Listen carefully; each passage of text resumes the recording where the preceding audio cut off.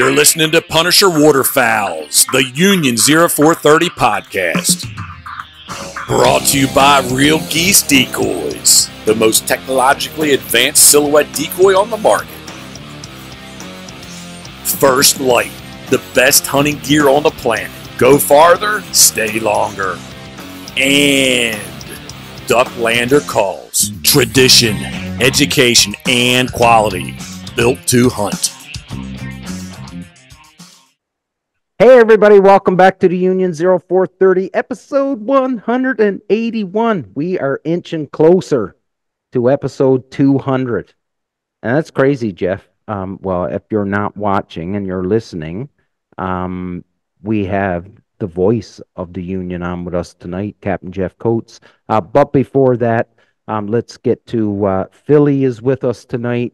Craig is with us tonight. Mark is actually on a search mission right now. There's I think it's a missing gentleman in Nova Scotia, and pretty much all the search and rescue teams have been ramped up. So Mark is on a search today. So good luck. Hope he's safe and I guess a positive outcome to this search. So sending big love to him. So, but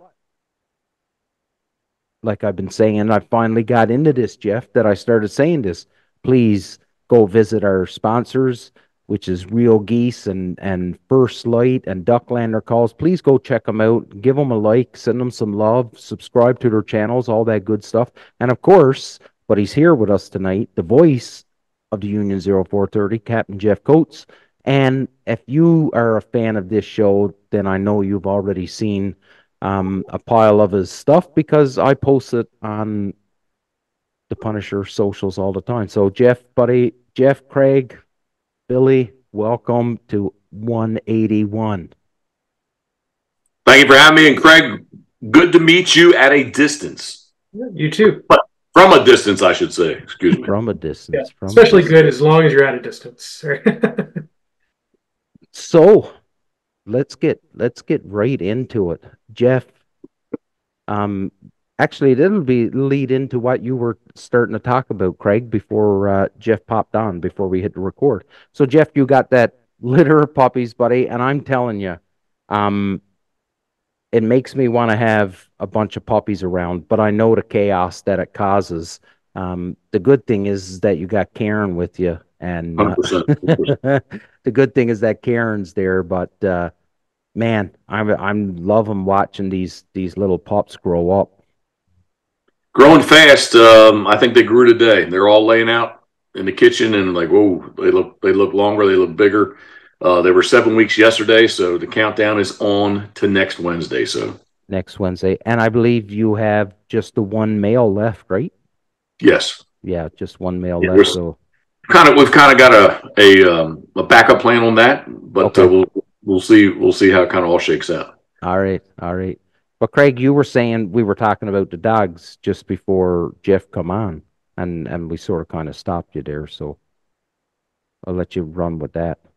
Yeah, I was just saying, like Phil and I have talked about this, and I've reached out to a few people because there's been a few times where I've kind of gotten closer to doing some more research and looking at getting a pup. But growing up, I never had a dog, and so my biggest fear is getting a dog, and especially, you spend the money on it and look into a good pedigree and everything. And for me, my biggest concern is kind of wasting the dog too, right? Like not doing a good enough job with the training and keeping up on it and just not knowing what I'm doing.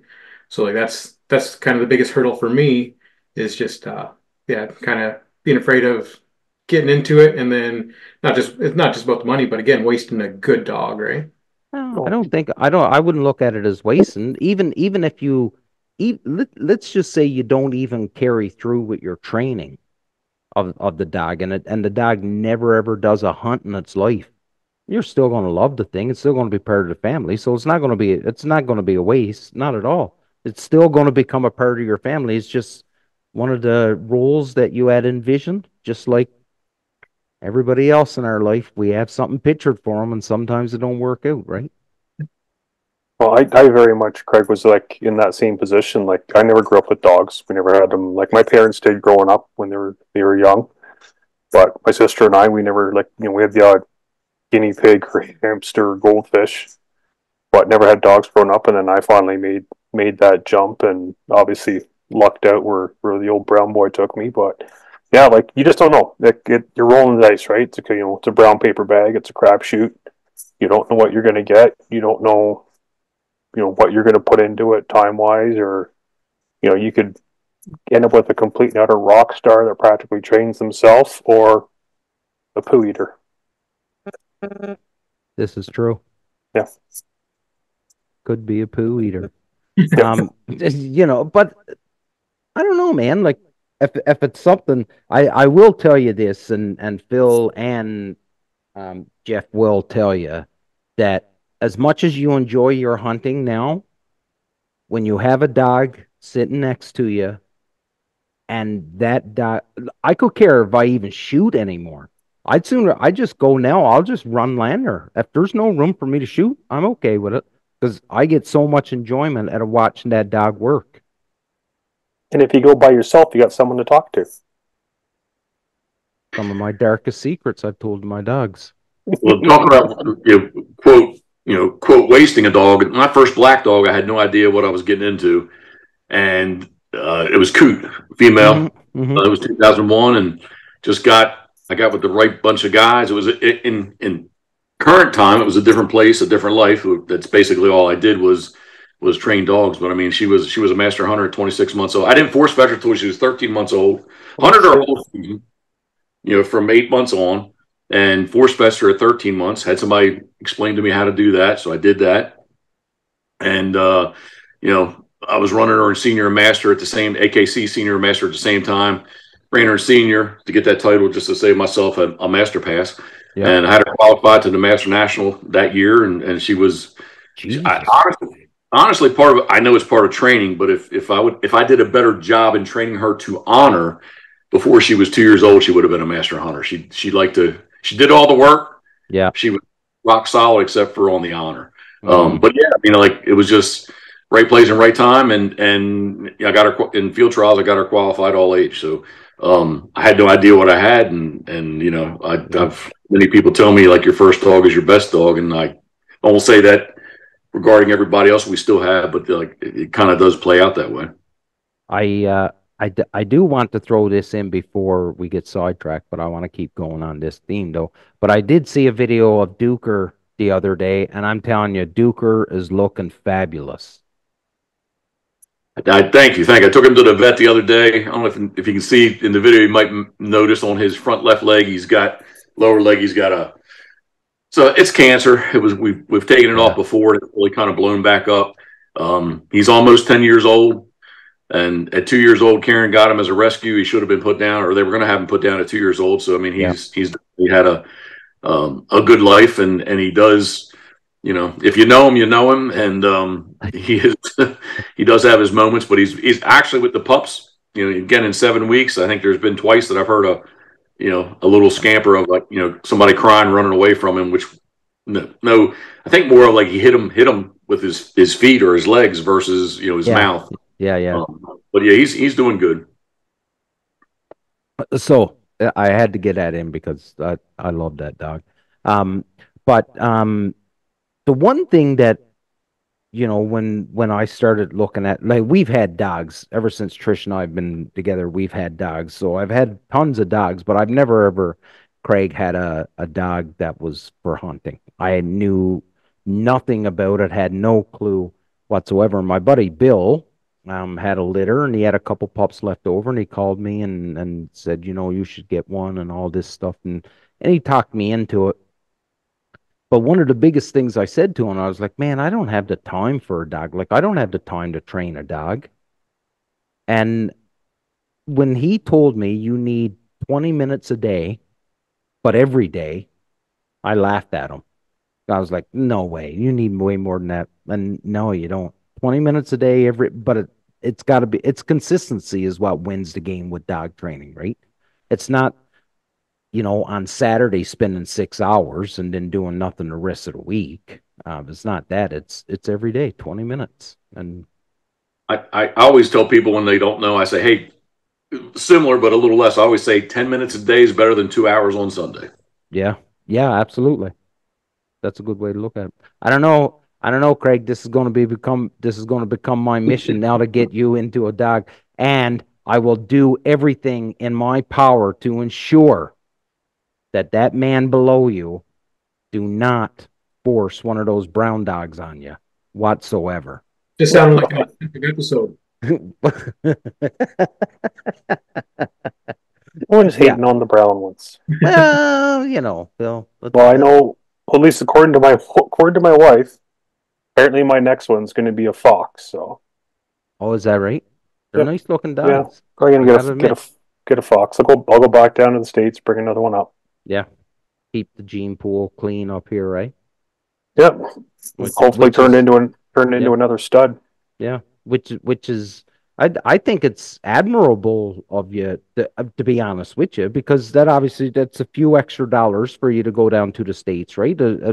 So it's probably a few extra dollars onto the cost of the dog. There's your time to go down there and stuff. Because listen, I know your time is valuable to you, so that's 3 or 4 days, depending on where you got to go pick it up. I think it's admirable of you that Hey, you'll spend that that extra money. that's a couple balls of bird dog too. Yeah, no doubt, no doubt. But the fact that you're putting in that kind of, I guess, commitment, just so that you know when you bring your dog, because like Thor was the sire of many a litter. A few. Yeah, he had a few. So, Yep. you got to keep that gene pool as pure as you can. So bringing in a dog from outside the country, I think, is a great idea. Yeah, and like it's not hard. Well, I Like, don't know what shot, well, is there shots that's required before you can bring a pup into no, Canada? now that I've done this twice, Yeah. we will go down that rabbit hole. Okay. So really, it's bill of sale, which I don't know, can't remember if bill of sale is required or not, but obviously, because you're going to the States for like X period of time, you're allowed to bring back Yeah. X number of dollars worth of crap. Yeah. I think, what are we at for 48 hours? It's like 750 or $800. I have no idea, buddy. So if that's the case, I can buy a dog for $800, bring it back, and like you don't pay tax or anything on it. Right. The only like actual written in stone requirement is clean bill of health, vet certificate, saying as of such and such a day, this dog was running wild, Yeah. good to go, and it's had its shots. That is the only thing that's actually written in stone. Yeah. And I've had all that stuff. Right? Yeah. Yep, and I've had all that paperwork in my hand when crossing the border. Hey, where'd you go? What'd you do? How long you gone for? I'm like, I went to the States. I bought a dog. Mm-hmm. Got all my paperwork. How much was the dog? $800. Yeah, and not okay. a penny See you later. more. And not a penny more. Yeah, we'll go with that. But Jeff, because I know when we bring our dogs to the States, the only thing Border Control wants to see is rabies. That's all they care about. As long as your dog doesn't have rabies, there's no issue bringing an animal. And your dog food's got to be in a closed bag. Oh, is that right? Yeah, dude. I got grilled one year taking Thor down to Sandusky to run the Sandusky glove? Did you get the white glove? Was it a full cavity search? It wasn't a bend over rover. But yeah, like buddy gave me the gears. Like I got it's like a dry bag. Yeah.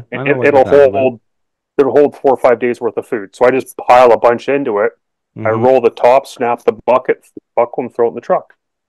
Buddy gave me the gears at the border because it wasn't in a sealed bag. Really, eh? I'm like, bro, it's like 3 pounds of dog kibble. Well, I'm not taking down the White House. Yeah. It's dog kibble. But yeah, buddy gave me the gears. Well, I can say with confidence that it wouldn't take much, and I know this from my past life. It wouldn't take much if you were talking about one of those dry bags that you could do some serious damage on the White House. So, they're probably they are very right in assuming or asking people to make sure it's in sealed bags. And I I don't know going over that way if it's the same, but I know like coming this side, we've got so many regulations around feed and pet food Oh yeah. and stuff too. It's like I think usually yeah, we're just looking for it to be an actual retail package or something, right? Well, so in the case, so I'll use my dog food brand. So in the case of Purina, I am 99% sure that the Purina dog food that we get here is made in the States and shipped up here. I don't think there's a Purina factory. I could be very wrong, but I do believe that. So, if it's coming across, do you know Yeah, where like I'm going with this? it's dog food. Like, Yeah, it's dog food. But anyways, Jeff, so anyway, two things. Craig is like a food inspection dude, like in his real time job, so he knows all about this. And then to you, Jeff, when you come across, what does the border control ask you when you bring the ride dog and the rest of the crew? Man, honestly, since 1996, I've been coming across the border, headed north, and I've always made sure we have our rabies and vaccines and that type of stuff. But like, it's really never much of an issue. No? Nope. Okay. Nope. Wow. Knives, cash, alcohol. Mm-hmm. That seems to be the more important. Cannabis. That seems to be more important things than roll down the back window and the dog poke their heads out. Even when I had I used to have a 6-hole topper on the 8-foot Oh yeah. bed. Yeah. Like they'd want to open up the very back and look in. I was like, yeah, we got dogs in there. Just be careful, whatever. And like more of when I came back across, headed south, they wanted to see in the topper. Heading north, it was not much of an issue. Okay. Yeah. Yeah, Is that the one that Matt Wilson bought off you? Yes, 100%.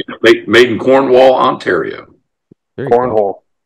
Did I say it wrong? I'm sorry. No, it's Cornwall. We just call it cornhole. Okay, I was gonna say I thought I said it correctly, but if I didn't, I hear my Cornhole. wife. I hear my wife screaming at my dog. I'll be right back. Talk amongst yourselves. Communicate. Yeah, like if you've ever been to, I guess you've probably never been to Cornwall, Jeff. You ain't missing anything. How did I get my topper? Could have been delivered. I don't know. I had to go there. Go to Cornhole. I came across Watertown and headed east, and then I headed west. But no, I'll butcher his last name. But Mike, is it the Touche? Mike. Anyway, CPH. Yeah. That was where I picked it up at. Nice. Yeah, like custom made topper. Or? Yeah, no, it was CPH. They made chassis mounts. They made pretty much anything you want. And Okay. I don't think they're in business anymore. But Mike was really big into golden retrievers. I haven't heard of them. Well, again, this would have been like 2004 or 5 is when I got this. Okay. And anyway, it's just kind of a metal. It was a metal shop, a hydraulic shop. It was a little bit of a bunch of different things going on. Smorgasbord. Kind of, yeah, but CPH, yeah, Matt Wilson does have it. Nice. Looks like it's raining in Odessa. It is. It's been pouring all day, like heavy, heavy rain. Which you're not having no rain, Jeff?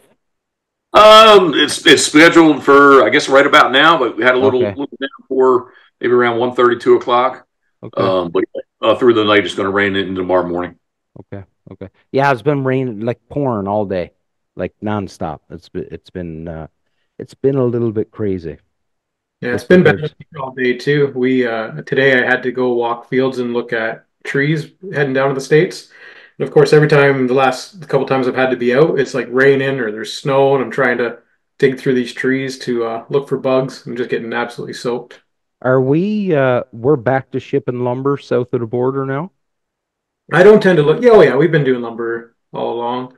No, I don't. we stopped there for a while, right? Yeah, it was just that was a while ago, just for a short time. But no, Okay. everything's been running smooth for a while. I don't tend to deal with lumber. I'll look at actual live trees or logs. Right. Yeah. Okay. So I did know about this, Jeff, and I'm not saying that Paulie messaged you. Shout out to Sweet Paul 69. Yeah, Sweet Ball For 69. 96, Did I tell excuse you me. that he stopped by? Did I tell you that he stopped by at the Refuge at the Toronto Sportsman Show? I wanted to bring that up, yeah, because I was going to ask you, did you see him? Because I know I got a picture text to me for sure. Yeah, no, I'm sitting there like just like I literally took like a 2 second break. I was like, I'm just going to sit down for a second. And then I looked up and it was him and Stacy. They were just standing right in front of me, just looking at me. It was awesome. I wasn't expecting, I knew he was around. I didn't know if he was going to have the time to come down and visit. So it was pretty cool. Made that week and even that much more special. That's for sure. Awesome. I was texting with him today, so. Yeah. No, he sent me a message. I'm going to say it was Monday. I woke up to a message from him, which is never a good thing. I hate waking up to messages because it usually means something important happened while I was sleeping. They But are our you. yeah, so anyways, it's a message from Paulie, and I did know that PEI was into some governmental stuff to try and get Sunday hunting approved. Um, and I did know that because Brian McRae was on the show, and he's the policy guy for Canada here with Delta Waterfowl. And but anyways, Paulie said, "Would you mind sending an email on behalf, and just saying?" I was like, "Absolutely," because one of the shitty things about going, I guess it all depends, as you always say, Jeff. Everything is relative, but it do suck when you're paying that kind of money to go to PEI to hunt and you lose a day, because you're not allowed, right? That sort of kind of sucks. So from a tourist standpoint, um, from my standpoint, I'd love to have Sunday hunting happening in PEI because I don't want to lose that day to go hunting. Well, in our case, Maryland's been fighting it back and forth because we only have a 60-day season. So if you do the if you pick up a Sunday, that's 8 Sundays in the 60 days, right? So it makes it go quicker. Calendar. To our south, Virginia has Sunday hunting. Delaware, I think, as long as the governor signs off for this season, they'll have Sunday hunting. But with only a 60-day season, it does on the calendar. It's 60 days, 60 days. But on the calendar, it does make it go quicker. Oh yeah, for sure it does. What were you going to say, Phil? Yeah, like that's 60 days. Like that sucks. Like here in Ontario, we're like, was it 105, 107, whatever the max is? Yeah, well, yeah, like whatever that is. I don't know how many days it is. All I know is one of the two. I'm not taking enough advantage of how many days it is. I know that. But I'm working on it. And we've got townships around here that we're still holding out on Sunday gun hunting. We've gotten a bunch the last little while, including one, the next township over from me, where I have a couple of properties. So, and I know Brian's been heavily involved with a lot of those. Yeah. So in our case, there's 23 counties in Maryland, and there's 3 counties already that have said they will opt out of Sunday hunting. So if you live in that county, you want to hunt in that county, your 60-day season will be 52 days. You don't get those days back. Oh, so that's shit. Oh, right. So that's kind of the if you want to say there's a controversy in Maryland, that's kind of the controversy where 3 counties of the 23 already have said they're not having it, and the other counties, if it got passed, the county you live in could opt out, and you won't have. So you lose. What's the reasoning? Like, what is it? Like, what's the main argument, for lack of a better term? So on a lot of the state lands, the public hunting areas, they used to be considered to be just wildlife management areas for hunting. Now they're opened up to everything. So you'll have people that ride horses, people that just want to use the state land on a Sunday, to use the state land. So it's kind of that's kind of part of the people that are against Sunday hunting. The proponents, they use that saying, hey, all these people can't use public property on Sunday without being worried that and or interfering with somebody hunting. Yeah, I know in Newfoundland, where both Mark and I are from, moose hunting is one of the biggest things back there, and for years there was zero Sunday hunting in Newfoundland, and their argument, was because of the berry pickers, actually, because it is still a tradition that is still very much upheld back home in Newfoundland with, the hunter gatherer sort of picking berries and I don't want to say they're foraging, but picking berries and stuff like that. And some of the best raspberry places you would have would be also the cutovers where the moose would be. So they said absolutely not to no Sunday hunting because it was taking away recreational stuff for other people. It was crazy. But I think they've since said fuck those people and they've let the moose hunters go for 7 days a week. But So all that said about waterfowl hunting, those counties, the counties that opt out, you can shoot deer on Sundays. Those counties. So I don't. Oh, okay, come on. It just depends. Seriously? Yeah, it just depends on how you want to spin it. But yeah, so those, basically in Maryland, they want deer shot. I don't deer hunt on a regular license. You want to take advantages of all the ways you can harvest deer. You can shoot 55 deer in Maryland. If you like to bow hunt, and I believe it's in all state parks. I could be wrong with this because again, it's not my world. You can shoot as many doe as you want with a bow on state property. They want deer. They want deer gone. And then that 55, I think 9 of them can be sick of deer. Jeez. So anyway, fucking squirrel hunting. Like just go to town. You can hunt deer on Sunday. You can't hunt waterfowl on Sunday in Maryland. That's all. That's insane. 55 deer. Like the population can withstand that. Well, they want, obviously it doesn't because they want the numbers called down, right? So coming from experience, I know Michigan can withstand it too. Oh, yeah. Oh, yeah. There are a lot of deer in Michigan. Most of them are in the ditch on the highway. Yeah, you drive down deer everywhere. I don't want to. DNR doesn't. That you shot enough deer, they'll have a special, like a late muzzleloader season to get them again. So, I don't want to sound ignorant in my knowledge of the state of Maryland, but how much of Maryland is like a metropolis, Jeff? Like, how much is rural versus city? I mean, you have that Route 95 corridor that runs, Philadelphia into Maryland, Happy Grace, Baltimore, Columbia, down into Washington D.C.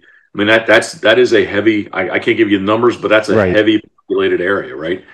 The county that I grew up in, Harford County, I believe that the population is about 500,000 people in that county. Worcester County here, where we currently live, is 23,000 people. The Eastern Shore is definitely less dense populated. It's that 95 corridor that is very, very populated. And then once you get west of that, it kind of, goes all the way out to the Allegheny Mountains. Again, it becomes farmland. It becomes very unpopulated. So it just depends on really where you're at. Right. I'm like currently looking on like my Apple Maps of like the state of Maryland, and you have this like obscure finger that heads west.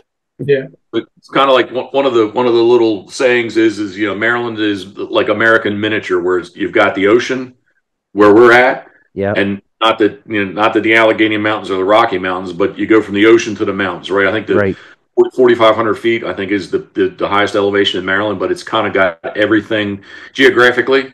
It's got everything that that you'd find in the United States or North America. Wow. Oh, that's cool. No, I was just thinking, like, for say the MNR to be so concerned over the deer. First off, we're spending way too much time talking about deer on this show, but so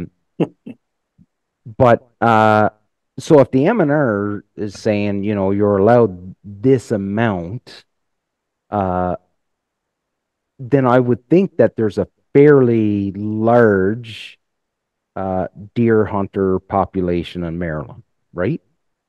I would think so, yes. But I thought there was a lot of waterfowl hunters, and you show up that first Saturday of gun season at a Wawa or a farm store, and you really see how many deer hunters there are. Really, eh? Yeah. Because that's why I was asking if it was mostly metropolis area or a rural area, because there's got to be a place for these people to hunt, right? Like if the deer are a problem and you want them gone, then people need the space to hunt, right? But you said 23 counties, like, yeah. So just kind of north of Baltimore City is Baltimore County and the area of Loch Raven. There's at least 3, if not 4, reservoirs that supply water to Baltimore. And the one area they wanted to open up, they said the deer population was too heavy, so they wanted to open up, to bow hunting. And I was there more of a spectator just to see kind of the pros versus the antis kind of thing. And where I want to go with this is that the state stood up and told the residents that live around the reservoirs that don't want deer hunting.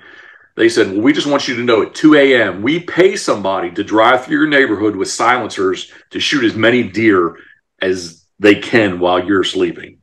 We throw them in a truck and you never even knew those deer got shot. So why don't we open it up to sportsmen, people that want to hunt, people that want to eat these, eat deer, eat the meat, and they were going to bow hunt. They weren't going to shoot guns. They wanted to open up to bow hunting. Yeah. And residents were very much in that area were very much against that. They said, well, hey, just FYI, at 2 a.m., we pay a company a service to drive around and shoot as many deer as they can while you're sleeping. That's insane.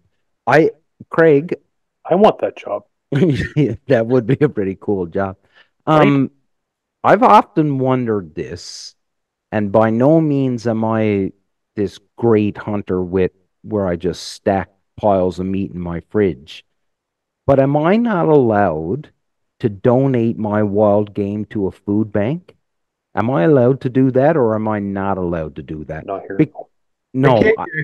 We don't have the programs like they do in the States, like Hunters for the Homeless or whatever it's called, or something like that. Now it's only changed the last bunch of years where we could even use it for like wild game dinners and things like that, or donate razors and that. But as far as food banks, I'm not sure. That's and I don't know. I'm sure there's a very smart reason why you can't do that. You can't donate to food banks, but it seems like a waste, right? Because let's not pretend that everybody that buys a hunting license are ethical hunters and they harvest every bit of meat that they have or whatever, right? And some they just bring it home, throw it in the freezer, gets freezer burned, they get thrown out anyways in the trash. But what a wasted chance to really solve two problems, right? So a hunter's got some meat that obviously his family doesn't want to eat, but he likes to hunt, and you have homeless people. Why couldn't we give our wild game to a food bank or even a homeless shelter? Maybe not a food bank, because I don't know. Maybe that's the draw the line. Maybe to a shelter. Maybe if it's a privately owned shelter, maybe they can do it. I don't know. It's because you're making too much sense. That's why we don't do it. I was going to say, is that kind of like your carbon tax?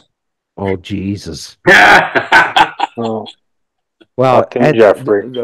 And you would have got it. Paulie sent me something today. I know, that's what I was just going to say. I'm like, you would get it too with Paulie, because Paulie must go on some rants over that. Well, it's funny. I was at my tax guy this morning to sign off our papers and for him to hit the send button. He's like, oh, and your wife's getting, I guess because she makes lesser of the two of us. Yeah. So she's getting nice flex. Nice flex, Phil. My tax guy was like, yeah, she's getting a $1,120 carbon tax rebate. I'm like, oh, what you mean is I'm getting my money back.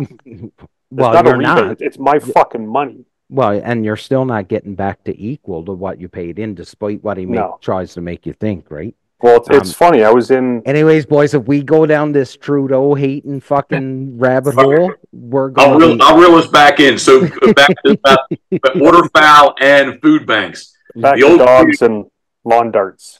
The old community we lived in, and it did. The front pond did have a very heavy population of local birds. One August, they rounded up 300 geese, killed them all, and supposedly all that meat was donated to homeless shelters. So we can do that. Okay, good. I've got a. Craig, can you look into that? Yeah. Can you make changes to our laws? Yes. And can you and Brian McCrae come up with something? Yeah.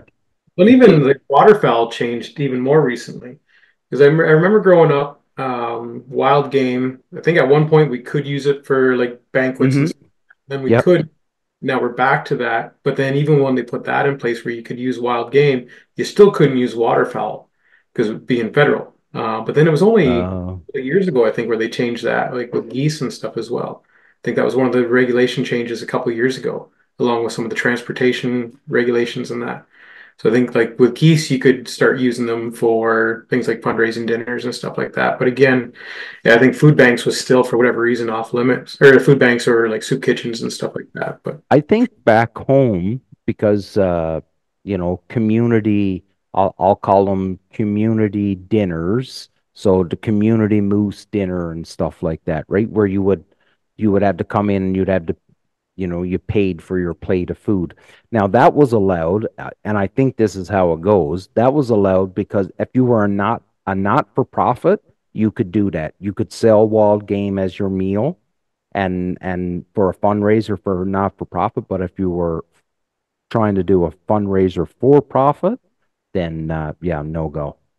and even now, because it's like I think it mostly runs through the local health departments, so at municipal level or county level.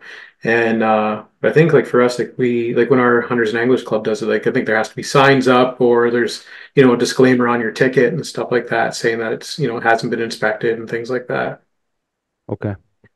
Jeff, I gotta apologize because we got you on the show and all we've been All talking good. about is All good. bullshit. But I do have to bring some attention to my hoodie and my hat for those that can see. So this Phil's gone now, but I was meant to tell this to Phil. So this was supposed to be a sort of kind of surprise for Jeff when he come on the show that I was going to be wearing a Molly's hoodie and a Molly's hat. So Fuel your adventure.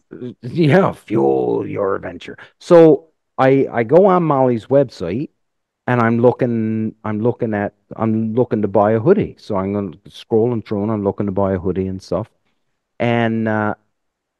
And I was like, Jesus, everything's sold out. Like that's weird. Everything's sold out. Like they're a fucking big store, right? And I thought it was weird. So I typed up an email to Molly's and I just said, hey, this is who I am. Um, I'm looking to get a hoodie. I want to get a hoodie because my friend's Jeff Coates and he comes on my podcast. Sometimes I'd like to have a hoodie for the next time he's on the show. I said, please let me know when you have some stock in. I'd like to order one. Hit the send button, walked away, went about doing my stuff. 10 minutes later, phone rings, Mr. Coates. I'm like, huh. I was like, weird. Me just sending an email to Molly's and Jeff's calling me. I'm like, hey, buddy, what's up? What size are you? I was like, what? I was like, and Jeff goes, what size are you? I was like, extra large. Why? He's like, well, Chicky just called me. He got your email. And I was like, oh, for fuck's sake. This was, first off, it was supposed to be a surprise and you were not supposed to know anything about it. And I was going to buy the freaking thing. And then, but Molly's doesn't ship to Canada. That was the other big thing. They don't ship to Canada. So, I had to get my New York State address in so that they could send me over. So they sent me over a hoodie and a hat. Thanks, Chicky and the crew from Molly's. David, I was hoping we could do some sort of stitch or something. I think that's what the kids call it on TikTok, isn't it? Isn't it? Actually, Jeff, you know more about TikTok than all of us combined, I bet you. All I know is hunting videos. My style video is not. It's not kosher. I can tell you that. You Yeah, know it's that. not it's not kosher at all. The puppy videos do well. Oh yeah, I bet they do. I bet Yeah, they do. birds getting shot does not go over very well. I had a red remarks for quite a while on my account. So Not even birds being shot. Your dog retrieving a dead bird. Because I got a little slap on the wrist for that. And that was during a hunt test. So it wasn't even hunting. It was just a dead bird from the hunt test that she brought back to me, and yeah, that got Crazy, me in trouble. What's that? crazy the stuff that is allowed. But Well, yeah, and yeah, so every time it's not now because the kid anyway. Anyways, um, I was always getting these. I guess this will tell you what I fucking watch all the time. But I was getting all these like 40 and 50-year-old women on my TikTok all the time, fucking shaking their ass or doing whatever. And I was like, all I wanted to do was watch video because my dad had TikTok before I did. And he used to watch all these old, like Harvey Korman. I don't know if you know who these comedians are, but Harvey Korman and Don Rickles.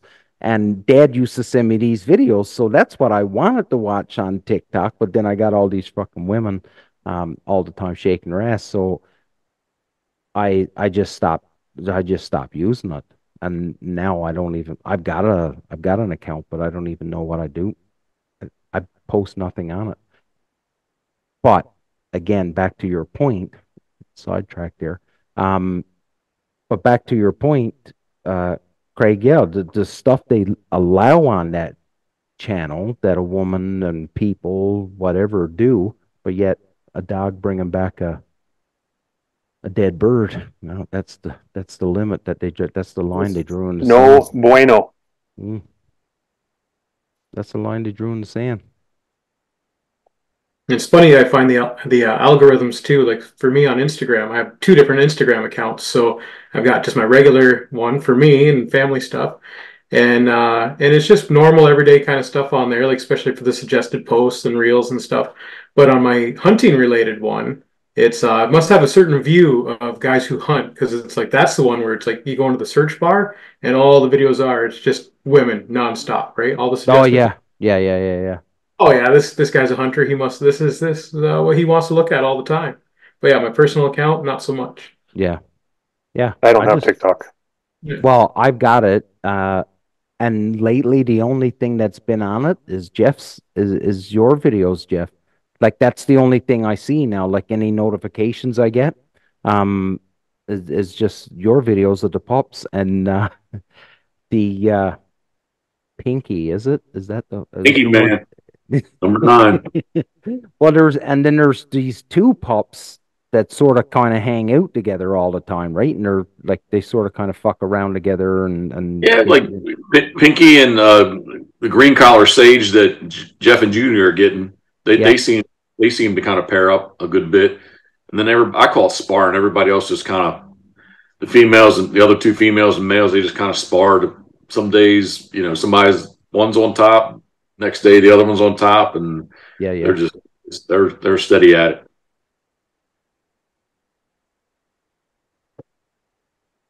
It's definitely cool to see like the pups interact and the different personalities and whatnot. It took, like I said, they were 7 weeks yesterday. It took I would say, obviously we've seen them since day one, but really, like 5.5 to 6 weeks old. 6 weeks on, you can really see personality. Up to that, they just, they're just kind of little blobs. They like, they feed all the time and they move around some, but yeah, they just didn't. Now, especially last week, you really can see who they are. It's like being on welfare, just eat and sleep. Yeah. And get to hang out and do and have fun. Like no work whatsoever. Just run around, play with your buddies. Yeah. This is only the third litter all time that I've ever done. The first two Karen was not involved in. And again, much different surroundings. Here we have, basically, it's poured concrete floor everywhere. But pretty much first thing in the morning, man, the pups get let out of their pen, and they're like free range puppies all day long. They like think they're real dogs. Everybody goes off and oh really? Yeah, I mean they just go everywhere and inside out in different directions. Yeah, really they do. Everybody's kind of got their place where they like to go, and but they think they're real dogs 100% because they're all day long they're loose. What age So if I'm coming in as somebody looking at a dog, at what age are you kind of selecting what pup you want? Because you're talking about at 5 weeks on, they kind of start developing that personality, but they're usually spoken for before then, aren't they? Yeah, I mean, in Maryland, we can't let them go before 8 weeks old. In the past, I would get a dog at maybe they're 7 weeks old. We've had enough of them. It'd be nice to see them, move on, kind of thing. But Maryland law is 8 weeks old. But now, I mean, yeah, Jeff and Judy picked their dog way early, kind of thing. They really, we even said, hey, you guys want to just hang out a little bit? Let's see what they're doing, that kind of thing. And a fellow from Ohio, he's watching on Instagram. I want blue collar, and sight unseen kind of thing. Like, man, like, you're Wow. sure you don't, we can send you, let's FaceTime. Let's get you some. No, I've seen them a lot. We're good. We're good. So it's that kind of thing where and I guess, I'm kind of being a little bit backwards because we did this breeding. I wanted to keep a female, and the female, I picked her pretty quickly, just again, but I was with them every day too. That's right. That kind of thing. But I was pretty quick. Well, I was leaning towards a certain dog. And we kept saying, hey, at 4 weeks, let's wait till they're 5 weeks. Let's wait till they're 6 weeks. And like, yeah, that's the one I want, kind of thing. So, but yeah, I mean, it really to this between, I would say 6 weeks on, at least with us, you can really see our group. You can really see kind of the personalities come out in them. Is that just see up here online? It always seems like people have already picked them out well before that. So yeah, I was just wondering about kind of getting to see their personality a bit before that. Well, and Phil, you chime in on how you've done it too, but for me, you got a number. So you got a number on where you picked, right? So if the 20th of April is the day to pick dogs, then everybody that's buying a dog shows up, and the first guy, number one, gets the first pick. He gets to see all the personalities and picking. Like when I picked Land, I think I was like 7th of a litter of 9. Yeah, I was 7th before I picked Lander. And actually, I didn't even pick her. It was Trish and Kaylee that picked her. I didn't pick her. So yeah, like that, it was a number for me. I don't know, Phil, you? Well, I had 2 very different experiences. So picking Thor, I picked off of the retriever training forum. I got onto his breeding, and like there was 2 puppies left that they were trying to get rid of out of 11. It was big litter. So I spoke to my breeder, Laurel, and we literally had I was on the phone with Laurel for easily a good half an hour. Had like a bit of a phone interview. She's like, just tell me about yourself and what do you do and this and that. So we went through the whole thing, and she's like, you're getting this one. Oh, okay. Yeah. And like she picked Thor for me out of him and his brother Monk. Yeah, but again, that will go right back to what Jeff was saying, where he's with him all the time and sees. Yeah. She would see the personalities of them, yeah. right from day one. There was only 2 left, so you get A or B. And then with Zeus, I gotten onto the breeder. He's out like the very west end of Iowa, and I had first pick of male. So literally. Okay. Everyone was waiting on me to show up, get my dog, so then all the rest could, start picking. But I showed up. Corey pulled, I think there was 3 or 4 males. He pulled all the boys out, let them fuck about his yard. He had a couple clipped pigeons, so they could interact with live birds and stuff. And Zeus was like beyond the birdiest one. I'm like, that one, let's go. Yeah. Here's your money. Yeah, take it and go. Pick it and go. But now when Bill Kennedy and I just bought this last puppy from David Butler down in PEI, Jeff, excuse me, Bill sort of told David what he wanted, right? We want to, we want somebody with some personality, a little bit of an attitude, sort of kind of deal, right? And David was the one that picked Lily, and oh yeah, she's got the swagger and the attitude. She's I don't know. She's a 16-year-old teenage girl right now, I would think. That's the attitude that she's got right now. Oh yeah. Yeah. Oh, yeah. Lovely.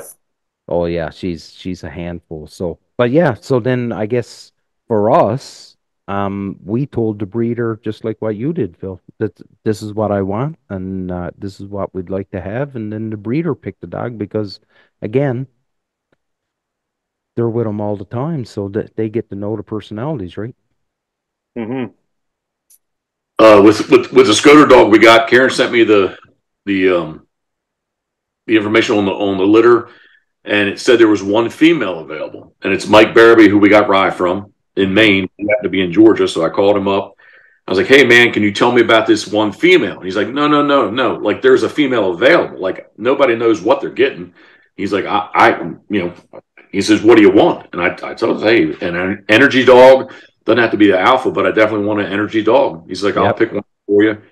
You know, we never saw the dog until she got dropped off here at the house, Yeah. and she's been an awesome animal, right? Flip side to all this, Alex Abraham, a good friend of mine, and way back in the day, we trained daily when I had Coot. If you remember the old Avery Sporting Dog logo with the dog jumping, that was his dog, Jackson. I took the picture of. They did trim some of his undercarriage off a little bit, but yeah, that was Alex's dog way back in the day. It was a brown dog, we, you know, Alex and I have been going back and forth, and that the Mac Man project that Karen and I had for a little bit, that was one of Alex's dog. Alex says, "Hey, I want to tell you a story. I went to get Mac, or I went to go get my dog." He says the breeder had been with these dogs for 8 weeks. Says, "Alex, this is the dog you want right here." He says, "I was there for 2 hours." She's like, "That's the dog I want." He's like, "That dog's freaking crazy." He said, "The one she told me, it's a field champion today." He's like, "So, like, who, you know, I thought I knew better when I didn't. 2 hours, I'm with the dog. She's been with him for 8 weeks, saying that's the dog you want. No, I want this one." And he's like, "That's what I got." So, you know, crapshoot. It 100% is a crapshoot. You know, and then, you know, Jeff, you've trained a lot of dogs, and Phil, you've trained dogs too. You know, I know that the dog has to have it has to has a good pedigree, and show that there's some smarts there, right? That it has this willingness to learn. But for every, I'll say, bust when it comes to a dog where a dog just didn't work out, but a lot of it was probably the approach of the trainer. Because I'm not saying that there isn't some dogs that just don't work out, and I know there is. But I think a trainer that rushes things could do a lot of damage to a dog too. I really do. And I can attest this firsthand from having Zeus and Thor. Like, you got to cater to that dog. Like Thor, I could train with a 2x4, and be like, "Yep, I done fucked up. My bad. Okay, let's work through it." Zeus, I raise my voice, and he's done. Yeah. So night and day different dogs. And like, I look at when I first was going down this rabbit hole, people were like, "Oh, Lardy." So I had the Lardy program, and I went through. I'm like, I can't follow this shit. This is of zero use to me. Where people thought it was like the gold standard. It's not. This isn't the 60s. Like, there's been improvements to training programs since then.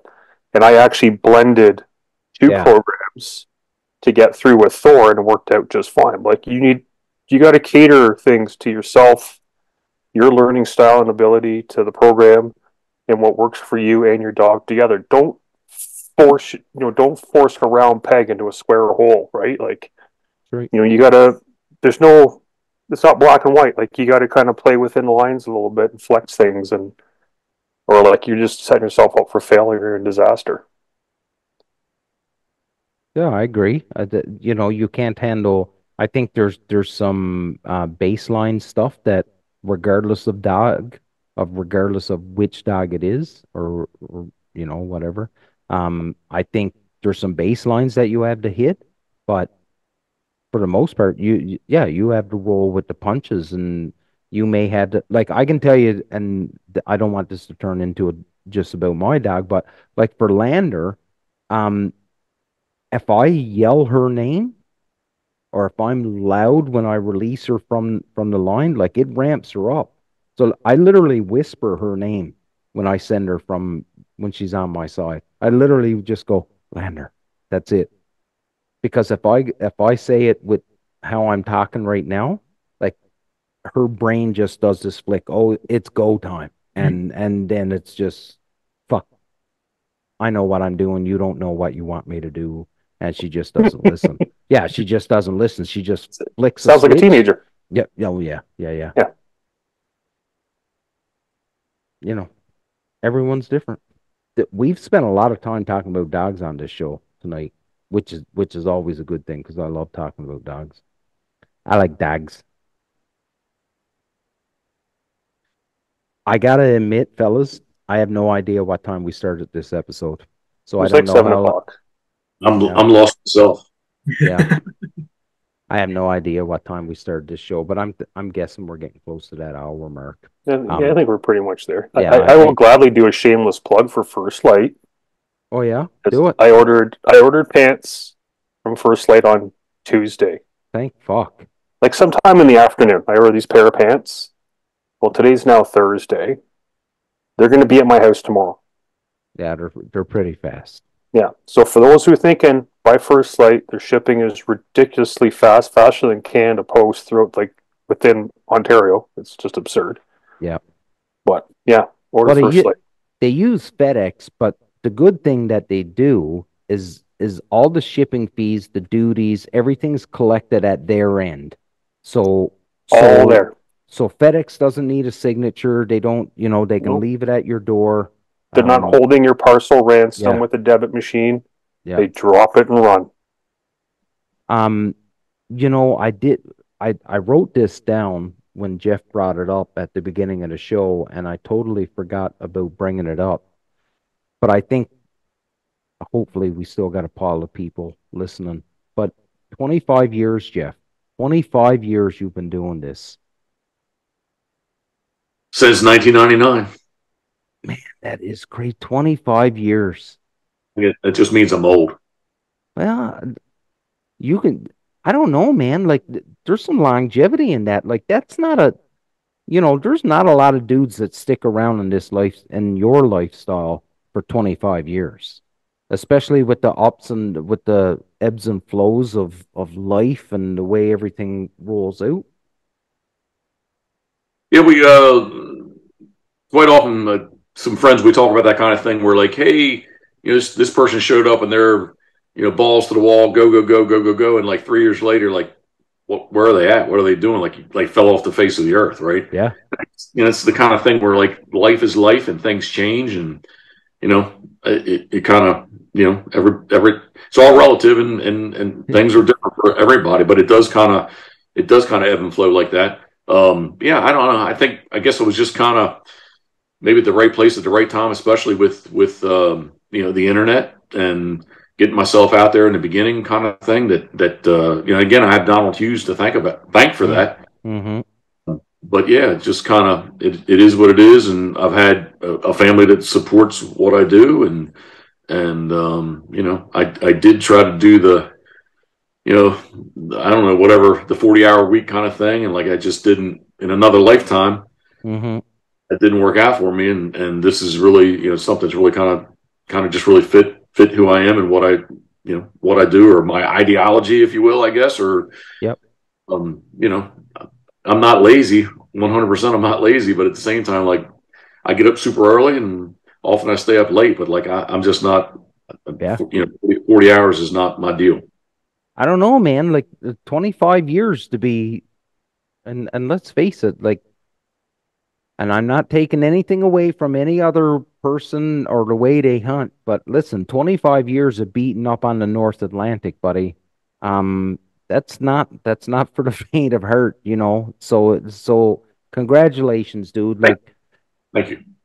Still, and boys, you can chime in on this too, but still to this day, like, people will still talk about, I can't believe that you have Jeff Coates on your show. And I'm like, dude, like, he's like the best, friendliest person you're ever going to meet. Just fucking, he'll answer you back if you shoot him a message. Just another guy. But still, like, 25 years of doing what you've done, and all the ways and all the different avenues that you've taken, Jeff, and the names, like, from those hunting forums way back in the early, I guess late 90s, right? The late 1900s, as the kids call it.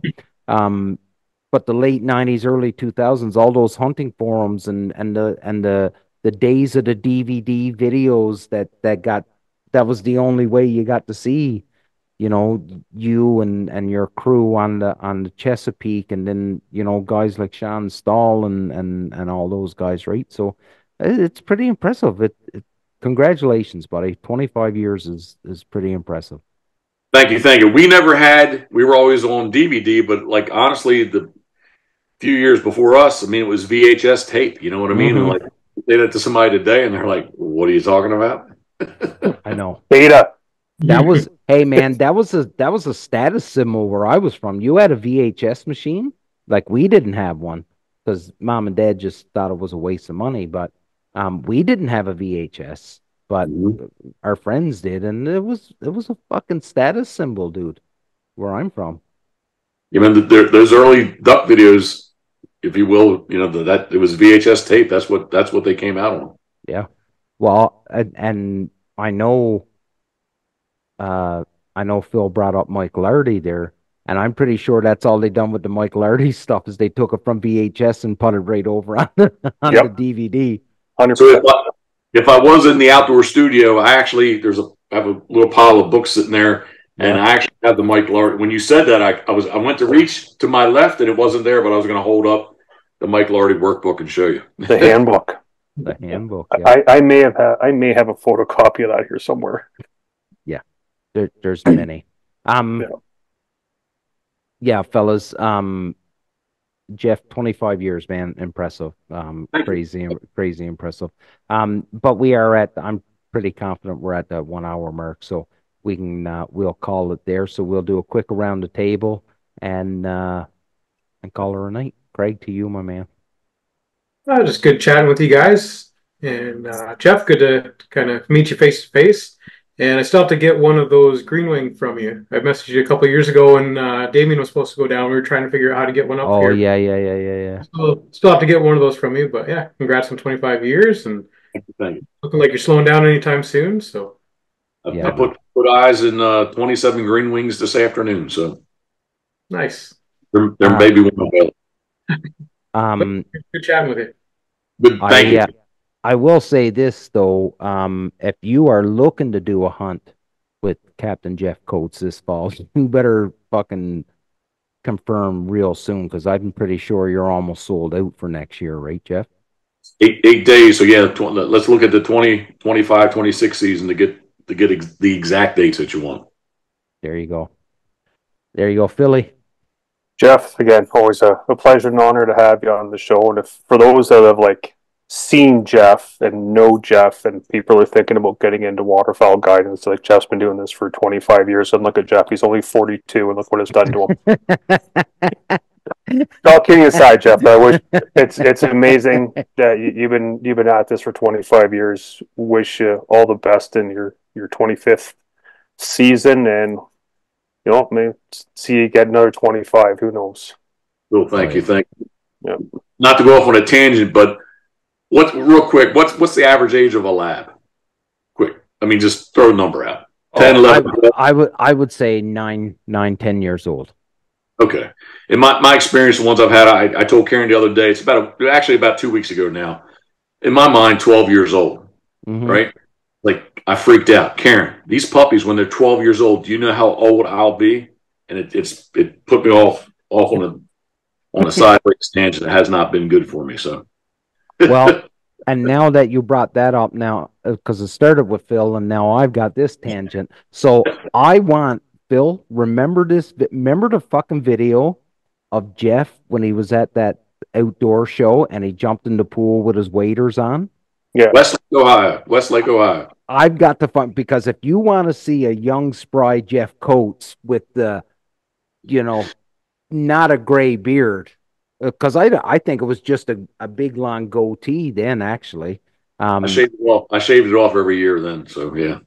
I got to find that video and put it up because it was funny because remember fellows were like grabbing at him. Don't do it. Don't jump in. Get out of my way.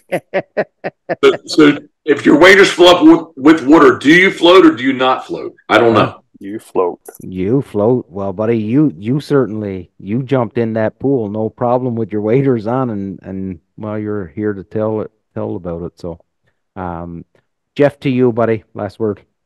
I appreciate you guys having me on. Thank you very much. Craig, Phil, Damien, thank you very much. A pleasure being on as always. I do try to keep up with you guys. As I texted Damien the other day, I mean, definitely during the off season from duck hunting, I definitely tune in every Monday to see what's going on. During the season, I may be a little laxed, but ducks, I definitely, especially sitting out in the carving room, 6 or 7 hours there, I can burn up a lot of podcasts. So I definitely I definitely tune in.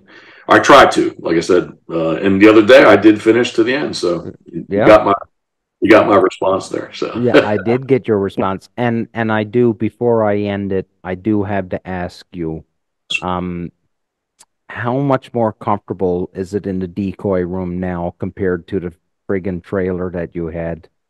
Well, first off, it's much larger, Yeah, but it was a 20-foot enclosed car trailer yeah. at the old house, and yeah, it's nice. I've never had air conditioning before, so I have air Hmm. conditioning. I have heat. I have had heat in the past, but definitely the air conditioning is nice, and it's just the kind of thing where it's more formal, it's more permanent, and yeah, I can kind of sit out there and almost say get lost, but got a window to the outside. I got a big garage door on the one side. I've got, again, fresh air and or heat and air conditioning, and we can sit out there pretty much 365 days of the year. So it's much nicer than anything I've ever had. Awesome. Well, everybody, this is episode 181 of the Union 0430 podcast. Jeff, as always, dude, I believe now, and Brian Ellithorpe, you can chime in. Let's see if you listen to the end. I believe the ball is in your court. Jeff Coates is one up on you right now, buds. So I'll leave that to you, Mr. Ellithorpe. Jeff, as always, buddy, thanks for being on. Thanks for all the support that you always give us and come on and put up with us and all our tangents and the whole bit. Like, I appreciate you more than you'll ever know, buddy. Everybody, surround yourself with good people. Don't be douchebags. Big love, and see you next week. Salute. Salut.